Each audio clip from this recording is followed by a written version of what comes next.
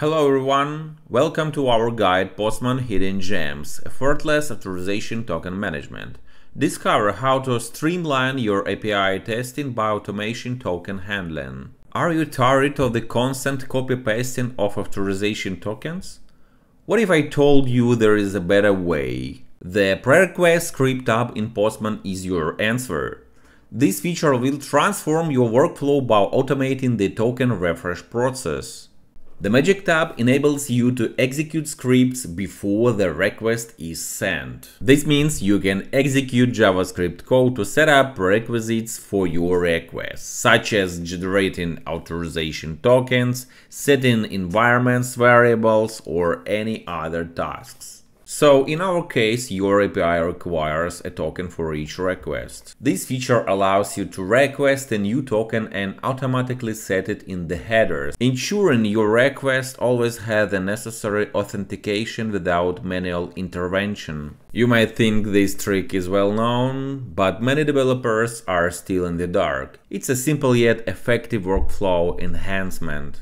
While automating token refresh is a game changer, Postman's pre-request script capabilities go far beyond that. Suppose your API workflow involves creating a product or user before testing its ordering process. With pre-request scripts, you can call your product and user creation API, extract the new users and product IDs from the response, and use it in your subsequent order test, all seamlessly and automatically. The possibilities are limited only by your imagination. Let's take a look at this script. We are using pm.sendRequest to fetch an authorization token from our server. This method sends an HTTP request and captures the response. In Postman, PM refers to the Postman object that provides an interface to manage the current state of the test and request within scripts. The request details include the URL, method, headers, and body, so you must know your authorization server. In my example, I'm posting credentials to receive a token from the Keycloak server. Later, as a study example, I'll show you how to deploy the Keycloak server on Docker. Upon receiving a successful response, we use pm.globals.set to store the token globally in Postman. This way, the token will be easily accessible for any future requests. Make sure to add a link to the global variable in the authorization section. After these actions, you will never return to manual copy-pasting. If something goes awry, Postman's console is where you will find logs and errors.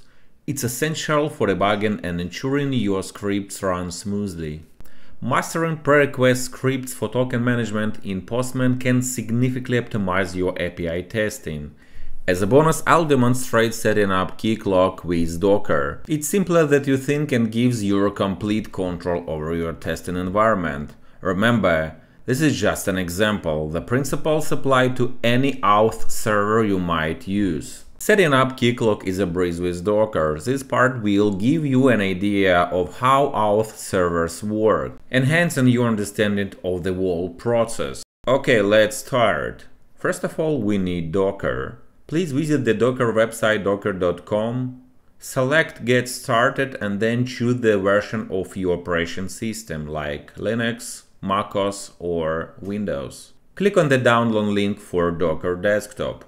Install it and verify the installation. Open your terminal and type Docker version. If you see the version, everything is good.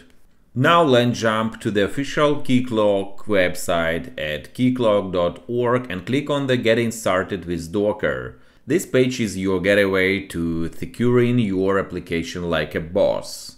Find and copy the Docker command provided once you are there. But hold up. Ensure your Docker is running before you hit that Enter key. Paste that command into your terminal. Now it's time to play the waiting game. This little line of code is the quiet of the powerhouse. It fires up Keycloak on local port and even sets up the initial admin account with the username and password as admin. Remember, this is just for testing. Don't use such simple passwords in real life. You're asking for trouble. Once it's up, open your Docker desktop to ensure that Keycloak container runs smoothly.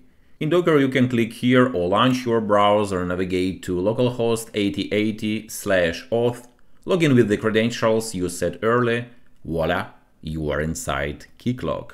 Follow the documentation to create a client and user with their own personal credentials. This is where you tailor Keycloak to fit your needs like a custom suit. Now that your setup is complete, you're all ready for authentication adventures. Let's check the connection with Postman. Set it up to link to your Keycloak server and observe as it successfully retrieves a token using your credentials. It's like a magic but better. It's technology. Congratulations! You now understand how an authorization server works and the essential info needed to snag tokens in Postman's pre-request scripts. You're not just playing the security game, you're winning it. Thanks for watching, don't forget to hit the subscribe button for more content. Please let me know in the comments below if you have any questions or suggestions. See you soon!